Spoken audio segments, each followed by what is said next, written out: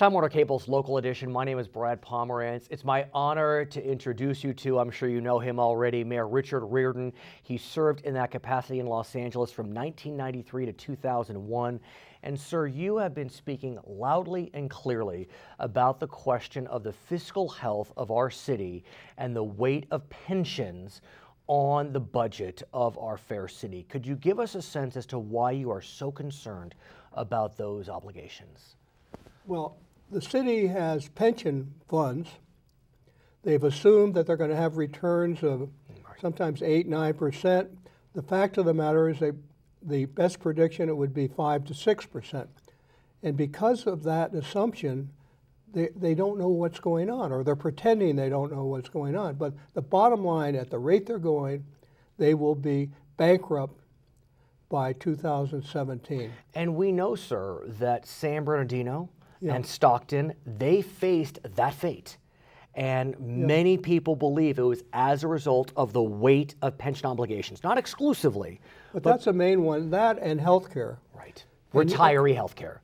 And retiree health care. And by the way, health care under Obamacare is going to bankrupt everybody in about 2 years, because the federal government is subsidizing the states and the cities, therefore, for the first 2 years, but after that they're on their own.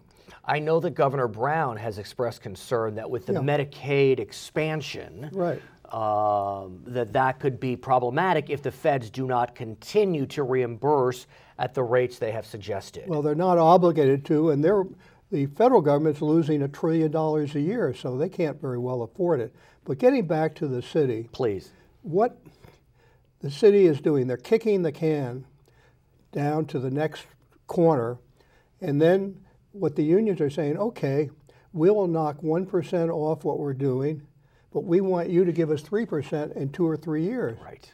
And so they're getting by today, but they're not going to get by tomorrow. But who's going to be hurt the most? It's going to be the members of the union. The employees of the city are going to be hurt more than anybody. Because if the city can't satisfy its obligations, I mean, look what's happening in San Bernardino. As I understand it, sir, the pension obligations at some level could be voided. That's right. Right. So what would you tell the new mayor?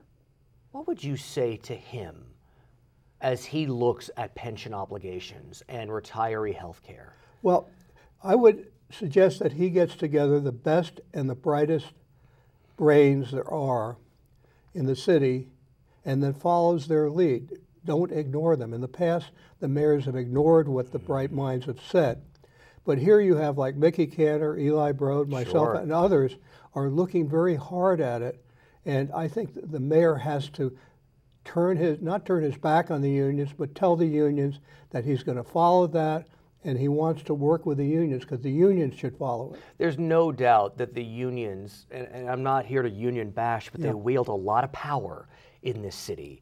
And so how does the mayor, the city council, manage to weigh and balance the desires to keep a happy workforce with the obligations of a fiscally prudent municipality? Well, it's unfortunately very simple. The unions get the city council and the mayors elected. They're the biggest contributors in politics. Although this time maybe not. Well, I don't agree, because Eric Garcetti was supported by some of the unions, and he went after all the others who happened to support Wendy Gruhl. Mayor Riordan, I want to thank you for joining us. I know you're going to come back on our program. His name is Mayor Richard Riordan. My name is Brad Pomerance. You've been watching Time Warner Cable's Local Edition.